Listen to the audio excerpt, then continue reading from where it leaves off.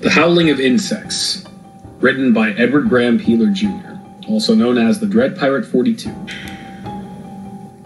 Prologue.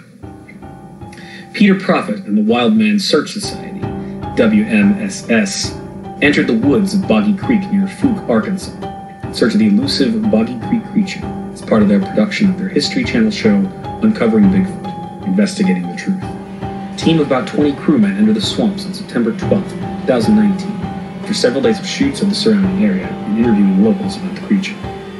No member of the team was ever seen again.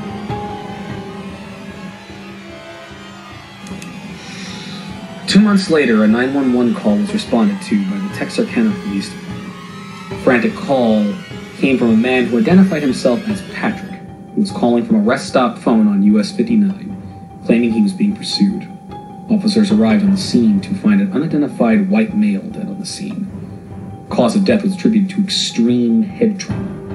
The top of the man's head had been torn off. Injury appears to have been caused by a large, clawed animal, possibly a bear.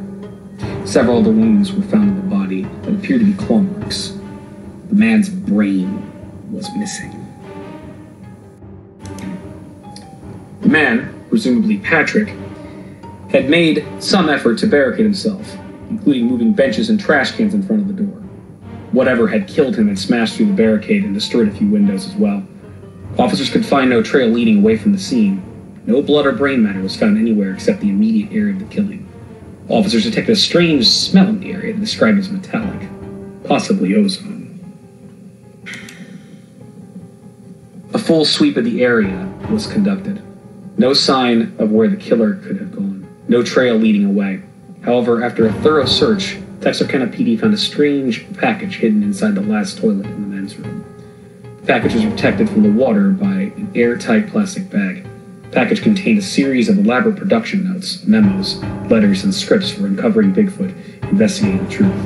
The package contained what appeared to be several journals from the crew, as well as older documents that appear to be unrelated to the production that Texarkana's PD is still attempting to identify. The following document is comprised of the material found within the hidden package.